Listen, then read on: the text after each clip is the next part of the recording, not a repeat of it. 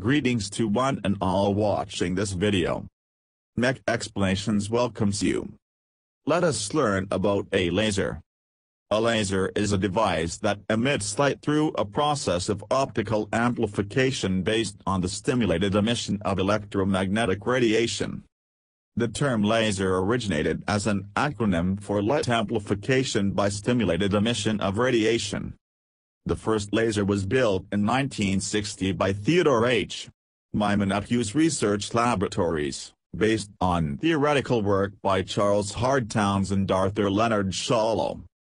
A laser differs from other sources of light in that it emits light coherently, spatially and temporally. Spatial coherence allows a laser to be focused to a tight spot, enabling applications such as laser cutting and lithography.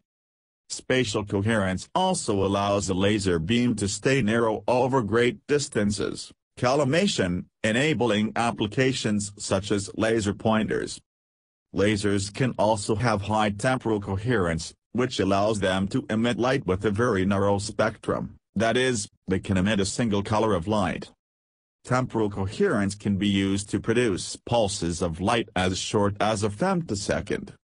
Among their many applications, lasers are used in optical disk drives, laser printers, and barcode scanners, DNA sequencing instruments, fiber optic and free space optical communication, laser surgery and scan treatments, cutting and welding materials, military and law enforcement devices for marking targets and measuring range and speed, and laser lighting displays and entertainment. Thank you. Get amplified with new videos on Mech Explanations with your valuable subscribings.